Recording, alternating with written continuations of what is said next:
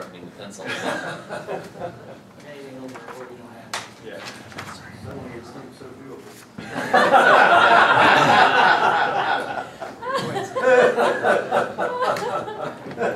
I'm going to get my checkbook. Just There was a good news, bad news element of that. And I'm just going to reiterate once again that, you know, we take the approach of let's provide you a menu of really of all the options. So if resources were not unlimited, but if you had way more than you thought you would have, and then let's take a look at that and let's pare it down to figure out what's really critical. We'd rather give you too much information than not enough information on that regard. And added to that, you know, sometimes there is a windfall, and if you don't have a plan where that funds can be allocated to, you won't be able to do it really appropriately in the bigger context of a goal and a vision that you have. So the vision is out there, the actions are set out. So as you get money in, more or less, you can apply it to this list of priorities that you've set for yourself. I'm going to hit on outdoor recreation a little bit as well, and what I just talked about was open space, was parks. That's kind of land, that's the area. This is kind of what goes into that space and figuring out how to develop some of the facilities. I don't expect you to read this. If you want me to point out to you in the report where it is, I can.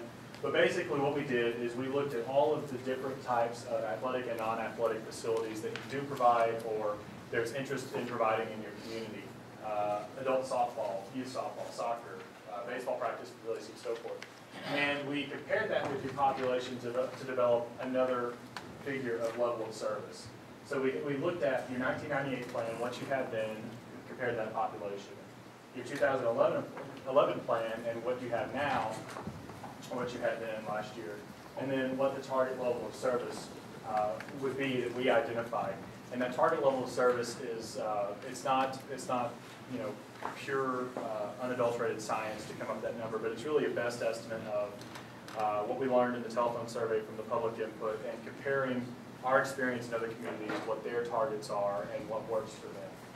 We also vetted this and talked a good bit with Bob to say, does this number make sense or is this just completely off base? And if it was completely off base, we took another look and tried to figure out what may be a more rational number to use. So we did that for athletic facilities and non-athletic facilities as well. And the result would be... I would like to point out something about recreational facilities. You will notice that that has a 5-year horizon. And that's specifically so because recreation changes over time. Trends changes, fashion changes. So therefore, you don't want to have a build-up population goal of what you need to provide. It needs to be incrementally looked at. That's why you have a new parks master plan every 5 years. As opposed to acreage. With acreage, you look at the long term. You look at the build-out, because if you don't acquire land now, you're going to lose the opportunity to acquire. So that's the approaches are distinctly different for land as opposed to recreation facilities. Thanks, Russell. So the end result of that, and I see most of you have your presentation. If you do want to look, it's page 44 in the report. It's basically the same thing you have there. But the results of that are basically the need for a few athletic facilities, a couple of competitive soccer fields with what you have at Lake Park, what you have at Railroad Park. You're pretty well covered, but soccer is something that just is continuing to grow every year. And so looking proactively into the future, identifying that need. There's a lot of interest in the city for cricket. You have a very large Indian population that is within your city, and we had a public meeting where there was, I think half of the people that were in attendance knew each other. They came, they were very interested in seeing the cricket ground. In the telephone survey, there was also not a huge level of support, but there was some support for it, and we see that that is a desire that's growing more and more in North Texas with the population that's moving here. Now, whether that is really a critical need or not is open for discussion, but it's a good opportunity to provide something that's unique here in Lewisville and bring people into your community and provide something that a lot of other cities don't. It also supports the idea of diversity. Diversity is one of your goals in your plan. So that helps to also address that particular point. Absolutely. One of the things, however, that we found that really seemed to be lacking were the number of outdoor basketball goals. Compared with a lot of cities that we've worked in, Lewisville has a very small number on a per capita basis. Looking at the telephone survey, outdoor basketball came up as the #1 athletic facility that needed to be built. So we think that there's a good correlation there between a benchmark with other communities and between what your community is saying it wants. We came up with a number of 19 outdoor basketball courts. It could be 20, it could be 18, it could vary a little bit. And those could either be half courts, you could have 19 half courts, or you could have 10 full courts, or you could have any sort of combination there to kind of help meet that goal. Again, this is kind of just a target to give you some sort of benchmark to look toward in figuring out the number of facilities. And perhaps to support that as well, the way you can provide basketball courts facilities is that often you have in a neighborhood park a half court. That's where people can just go, children go and just play a little bit. At the same time, if you want to provide more where they can do it together as a team and have some competition, you do it in your community parks where you may have 4 together or 6 together, full court, so that it becomes part of that synergy that you create with that particular facility. Pardon me, my brain's having a hard time wrapping around this. Are these recommended based on that 5-year to match the population within 5 years, or are these on that 30? These are on 5 years. Okay, so this is to catch up and to match what our population would be at 5 years. That's what all these recommendations Exactly. are. Yeah, and this is a little anecdotal, but not scientific by any means. This is kind of keeping up with your growing population. The outdoor is kind of catching up. And then the cricket, and then the next one I'm going to talk about are a little bit about addressing an opportunity as well as providing a need that's been expressed. That gives you an idea.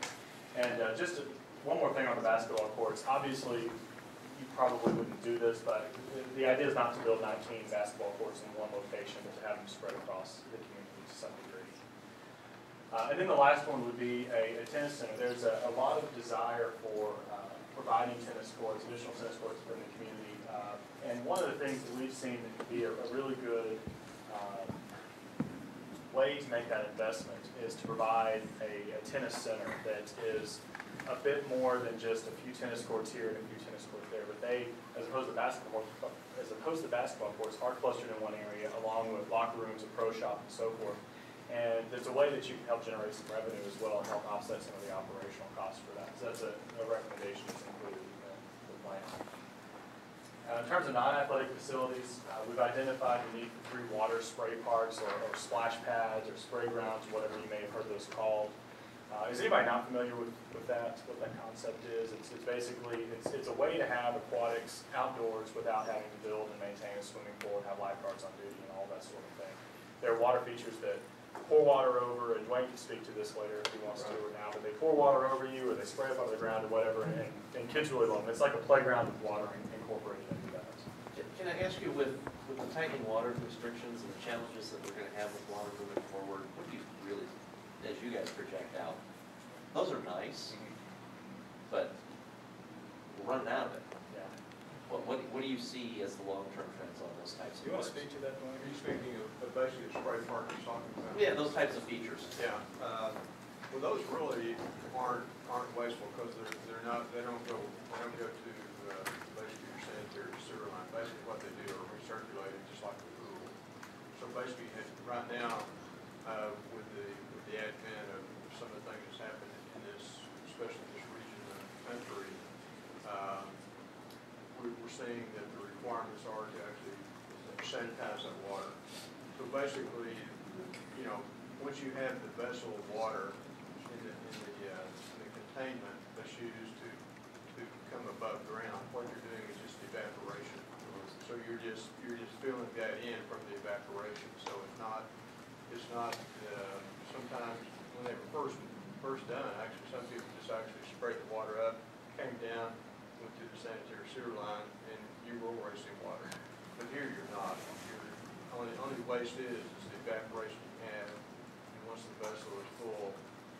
So I don't think that would be an issue of a water restriction kind of issue that you might anticipate. Don't you have to maintain the water purity or? Yes, you do. That's what I'm saying. You have a Rats that you have live underneath there. you have a sanitation system as part of the old spray parks you probably saw did not have that. But today you actually have a sanitation system like you have a pool. Therefore, the cost of those have gone up quite a bit because you have this whole system over here that you actually are sanitizing the water before it goes back through. Have you seen a way to control, I understand rats tend to live in those underground moist, they love it, and they replicate like rats down there, so, and, what, I mean, Well, it's one of the reasons. I guess I'm gonna say, I haven't run into that issue, it's probably in terms of how it's designed, in terms of being closed for the access for that. Typically you would close that, the only access you'd have would be the drain itself, the drain should be small enough. Yeah. So, you know, So I'd like to go back to TJ's comment. Isn't there a lot of evaporative loss in the system? Well, that's what I'm saying. You do evaporate, and that's one of the reasons that area is a little bit cooler to get relief, because there is some evaporation there. You know, in terms of the spray ground itself, I think this is something Adam is just kind of throwing out in terms of, you know, these are ways to create some amenities in a park, but it's not an absolute. I mean, if y'all felt that in this day and time and the climate that you have relative to the water restrictions and all that, that's not a good idea. But I'm just trying to answer your question straight out. The evaporation part, I could tell you through some research, I could come back and tell you how much that is, but you do have some evaporation from that. Yeah. My bigger question is, we do this 10, 15, 20 years out, are we just getting rid of it? We just plowing it under the ground because it's the point where it's not a fashionable thing to do anymore, or? Well, I think very likely you've seen a great change in the aquatic. It's kind of adhesive aquatic a little bit, but it's not really swimming. You've seen a great transition of things happening over a period of time, and this may be one of those things that people have done to. They've lost their sizzle a little bit, because at one time they were really new. Oh, and when the Olympics hit in Atlanta, I know they were all the rage because it was. And so it's hard to say, but I think it's certainly a consideration to think about. Are there other things that will replace this that's more sophisticated? Perhaps it addresses the evaporation side, some of those things. It's hard to crystal ball that. But I think it's a good observation on your part. In fact, there's a parallel to, 30 years ago, every city had swimming pools. Well, today they do away with that, to your point. But I would suggest, Wayne, based on your experience, the cost, capital cost for a pool compared to a spray bar is negligible. The difference is so big in terms of what it requires to have a pool than a splash bar. So if you have to give up the splash bar in the long term, it's not as much as what you would have given if it was a pool. Now, sometimes we'll find what's happening is that a lot of pools are built. You're not asking this, but this is it's kind of a general work session, so I'll just kind of talk about that. A lot of pools were built 40, 50 years ago. So we're seeing a lot of cities right now, and I think y'all were one that have already kind of refreshed some of your parks, but you're hearing about Dallas, you're hearing about Fort Worth, where they've got 30 square box pools, and they're all in need of repair. And sometimes, I say that to say this, sometimes what happens is what really should happen is you consolidate the park so more people can come to them, you have different elements they can play. And sometimes as a political move, you put a spray park back in that zone where you took the pool out. So you're saying, we're still keeping a wet amenity there, but you're not, the problem with all those is the lifeguard costs and operation of those are just killing the cities. So I've seen these on some chemical treatment for our pocket parks, and it adds up. Yeah, so what was at one time just a given amenity is now a kind of treasured amenity, and how do I recover the cost of operation of all the lifeguards for all those? And the spray parks have kind of sometimes fill that little void of where you take a pool out of a neighborhood. Sometimes they go back in, you're not lifeguarding it, but you're still, it's kind of a conciliatory message to that area, is sometimes how they're used. Well, these things are, as I think you said, that's in front of a tank or reservoir that's underneath these spray parks. Right. Provide the water source and recirculation. Do you have any feel for how much one of those average sized facilities would actually use to refill that tank You know, I'd hate to guess. It's not a great amount because basically you're really churning that water pretty quickly. So you have an automatic refill into it. But I can certainly get that. The industry has it out there. Yeah. Did y'all didn't identify any specific locations for these yet? No. Okay. What is, to lead to that question, what is the average size spray system you're talking about? And on that average size, what would be your water capacity total? Not a refill per day, but what's your total tank size or your storage size? 1,000 gallons, 3,000 gallons? No, it's 20 gallons of a Mountain Dew. yeah. What happens is you don't create such a large tank. You know, a tank is probably, let's say, 100 gallons. You don't have such a large tank, but what you have is an automatic refill. So you know you have a level that's reading it. So once it gets past that level, you're feeding water into it, and so when it's used, you're obviously running some water into it. You're also treating that water internally like a pool. You're treating it, you're sanitizing that water, and before you did not have to do that. That's why they were so cheap. Now you have to sanitize. This questioning is whether there's alternative sources of water that might be utilized that are easier to address those kinds of conservation issues. For example, not that I'm working on this or anything, but California, into the river. It's on tape. And Start recording. reuse. It's written. Yeah. Reuse. It's used, good question. And Yeah, treat the if it's water treated anyhow, properly. super chlorinating it, and Yeah. already just throwing it out there, there's maybe some other. People swim in the lake. Yeah. Yeah. Well, it's also just, Well, we I got- think, challenge. You've got the sources out of the Trinity, your regular park system, so, you know, there may be some other options. Which I can absolutely see the issue. It's Tuesday, I can't use my sprinklers yet, you got this thing running. Well, yeah, that's more of a perception and a split. Yeah, Well, a good answer to that is that they often, they start as you press the button and then will only run for a certain period of time. So it does run all the time. It's based on the needs Somebody of there someone. can run, but probably the best deal is to have the information at hand and say, you know, on average, these things run 3 hours a day with use, and with that, we use 30 gallons of water. And then you got that answer, and you can. And I would almost bet money that the evaporation from those is the same or much less than aeration fountains and ponds. Because, I mean, it's basically the same thing. Same principle. Absolutely. And these, you push a button, they run for, 10, 15 minutes, usually, if even that long. Well, What you want to say to them. And I don't want to spend much more time on this, I think, to me personally, but I think more data would be really helpful, if we go down the road on these. I definitely like, without taking. No, Well, I certainly provide it. I think what would be important would be to look at this compared to our normal pool operation.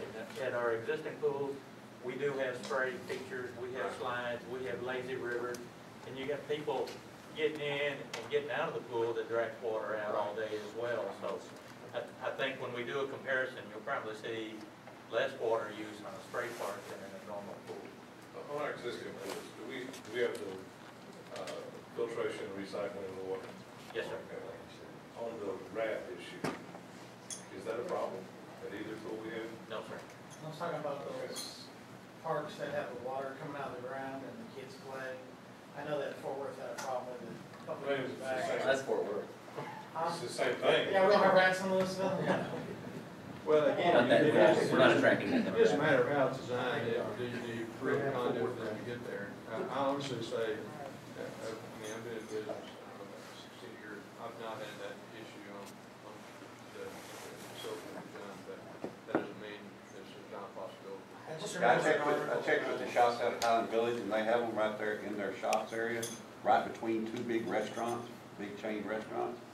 I checked and they said they have had no problems with it. They said they take precautions and do things to prevent it, but said they've had no problems with it. They said if they did, the health department would have shut the restaurants down. And that's also a very important point, so because you can either provide that very concentrated, high-profile places like shopping centers, and you get lots of use, or McKinney has the kind of the standard where almost every neighborhood park has a splash park. So so they would have many.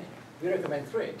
And so there's a different philosophies between different cities as how they approach this particular facility. Remember the diaper issue with the water needing to be with a certain light? What was that, is the bacteria called?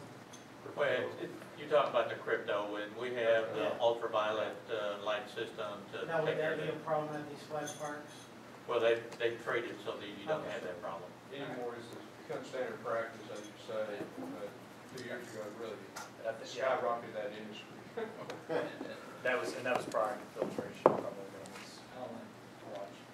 Watch the line. Don't go to the lake.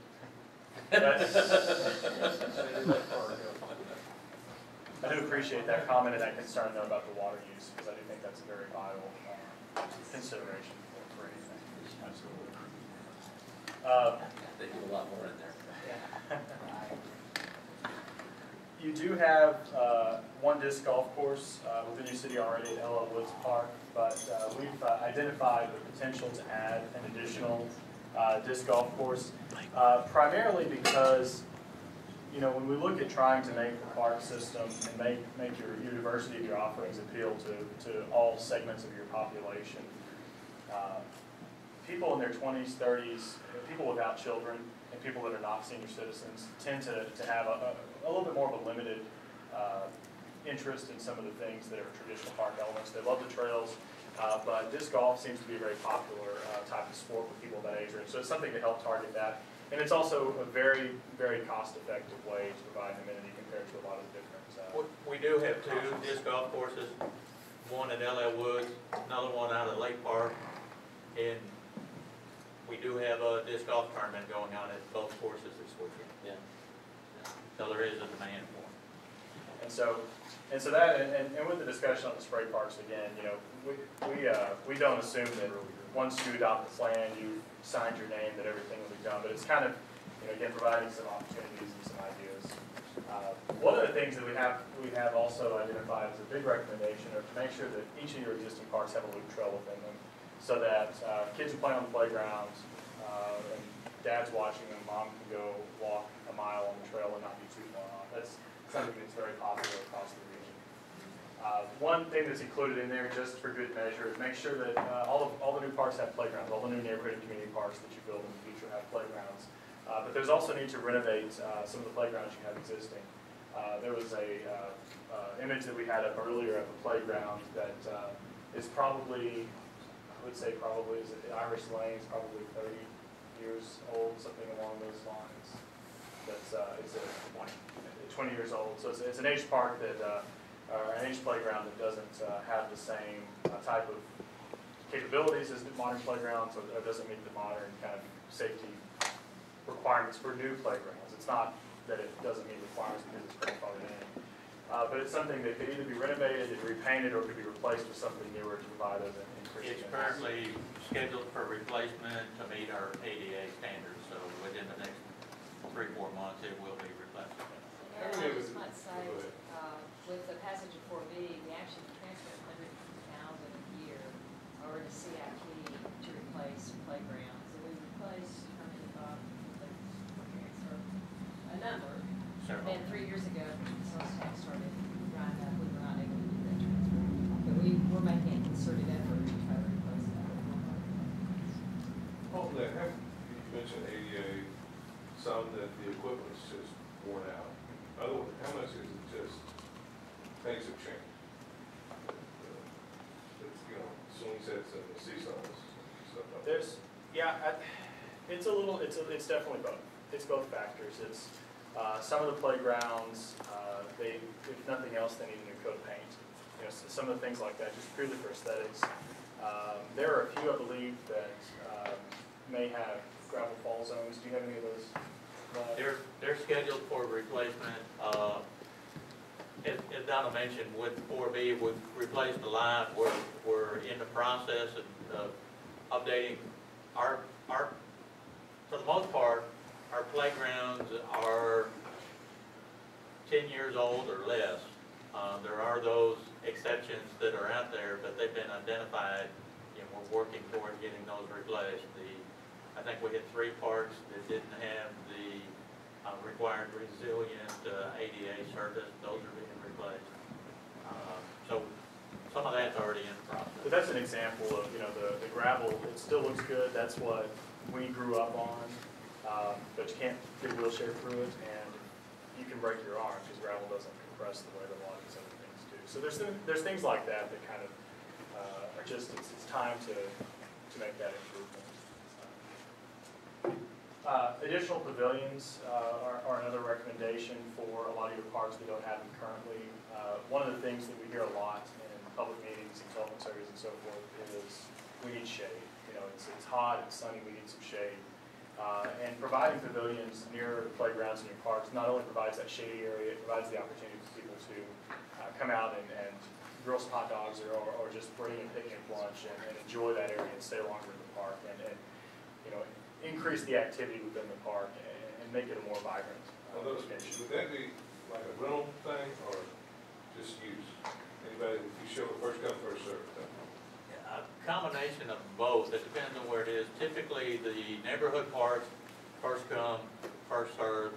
In the community parks, whether it's at Central Park or Lake Park, when we have larger pavilions, those are on a rental basis. Or, like at Central Park, it's really first come, first served unless someone reserves it, right? Yes, because there isn't any way to regulate that, but they stay pretty well booked up. So most weekends they are. It just depends on what time the rental party gets there compared to when someone else might be in. Is that an issue at all? Has not been. Okay, so somebody has rented the staff out there to ask them that they need to move on, there's a rental coming or something like that? Is it up to the people that show up saying they're renting? It's up to the people that show up to do that, and that's what we instruct them at Central Park. We don't have staff at the park all day long. So if we do have somebody there, we assist with it. But when we rent the pavilion, we tell them that if someone's there to show them their receipt that they haven't rented, ask them to vacate it for them, and if they have a problem, to call the police. Typically at Central Park, though, what we say is pretty well booked up. There's not much of an opportunity other than during the week. Weekends are booked up, but during the week there's opportunity. Okay. And some people walk off. That's one complaint I've heard is, you know, we rented it and we went there and they didn't really want to leave. They just kind of argued with us. They don't want to deal with any arguments. They just want to leave, and people leave, but they don't just leave. It's gonna be an issue at any point. Without staff being there, that's always an That's issue. all just to let you know it does happen. Maybe not call the police, but it does happen. And then I mentioned a minute earlier the idea of a special events park, and that's the thought behind that is that with all of your festivals and events, it could be really handy to have a park in place, and it could be simply an improvement of an existing park, or it could be not what you would traditionally think of as a park. It could be more urban in nature or more natural in nature or what have you. But the critical thing there would be for it to have a use in between events, so that it wouldn't just be a dead empty space, but there would be some value, some recreational value present when there's not a festival or event going on, so that it could be utilized. But then in terms of its specific design, parking either nearby or within would need to be accommodated, and in some way of either having power and light distributed throughout or being able to quickly roll out infrastructure for that. Wouldn't the Ferguson Plaza facility basically meet that need? I think what Adam is talking about here is what some cities have is a larger park that it's more open, and you come in, you have a lot of parking on site, and you can accommodate a lot of different events. Addison, Plano, what they do with the Balloon Festival. If you want to have a chili cook-off, if you want to have a barbecue cook-off. Scotty's Festival in Arlington, stuff like that. Yeah, correct. Lake Park, meet that need? I think it could. I think that could be an opportunity. Parking access, traffic has been the issue at Lake Park. But it basically would be something that would allow you to expand even more of what you're already doing as another way to draw people in. What size acres, how many acres we're going to look at something like that? You know, it could, I would imagine Addison's is probably 15 acres, maybe a little bit less, with a parking garage. So, I mean, there's a cost factor there. So, I mean, there's kind of, you could, the size could really vary depending upon how you want to approach it, and what size and kind of caliber of festivals you want. I'll ask the staff, is the park in Addison, I've never been to it, do they co-op with the existing parking structure, or did they build their own, or? I think they just use existing They use structure. existing ground. Yeah. I've been over there before. Does this have an agreement? They just Yeah, have weekends. agreements with, yes, Weekends, yeah, with there's businesses. several office buildings around them that have parking garages, and they work with them to use the parking garages. Usually they're at a fee, though. A lot of times they're at a fee. You go to Taste of Addison, you really don't have any parking problems. But it's paid, I mean, you park in those garages, but there's a fee paid. Yeah, there's. But you know, anything that you do that's a success is gonna have parking problems. If you don't have parking problems, you don't have success with it. Period. I mean, if you got plenty of places to park, your event is successful. And if you look at any event you go through, whether it be Balloon Fest or Addison Fest, whatever, you're gonna have a traffic and parking problem where it's not successful. Did you define the special events park in any conversation, or did you just say that this is an item you're missing a space? Well, it's not that you're missing, it's that there's an opportunity based on the culture and environment that y'all built up with your tourism, with your events, and with that type of work that you do. It's something that could be an add-on. Figuring out the specifics of that and the scale and everything like that would be Hasn't been. a whole thing on its own. Yeah, we didn't get into that. It was just as going through, that came up as an opportunity. That came up as something that could be worth exploring, that we wanted to put in here and put in front of you to consider.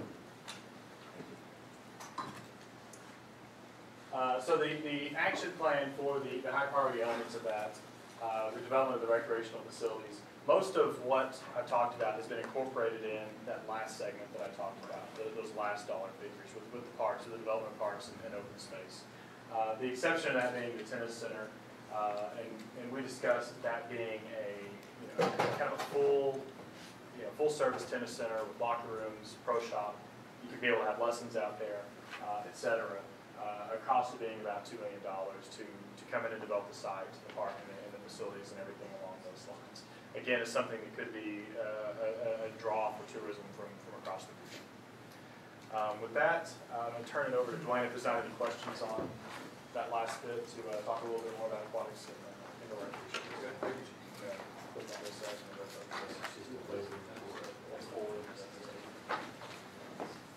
We'll stand over here, but I know I have some audience on this side. Good morning. I guess we've been taking breaks periodically, so. Well, do we need to break for 5 minutes? Yeah. Change it? That's what I'm Okay. doing. That's what I'm Okay, doing. good, thank you, sir. We'll do it 5 minutes.